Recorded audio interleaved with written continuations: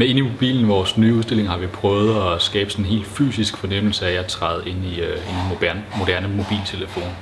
Det vil sige, når man træder ind ad døren, så bliver man til det, man kunne kalde sådan en elektronisk impuls i mobiltelefonens kredsløb, og det gør altså en i stand til at se, hvordan en touchskærm virker, hvordan GPS-chippen fungerer, når man skal finde gennem byen, eller hvad kompasset gør, når man aktiverer det i sin telefon.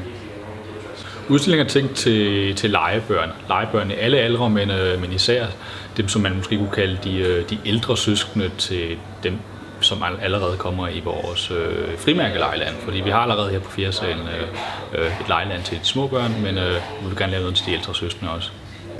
Vi vil godt skabe sådan et anderledes rum, et anderledes museumsrum, som er oplevelsespræget, som handler om at eksperimentere og lege sig frem til viden. Altså viden er stadigvæk centralt her. Vi vil godt have, at folk kommer ud og forstår noget mere af, hvordan alle de små dimser inde i deres mobiltelefon fungerer.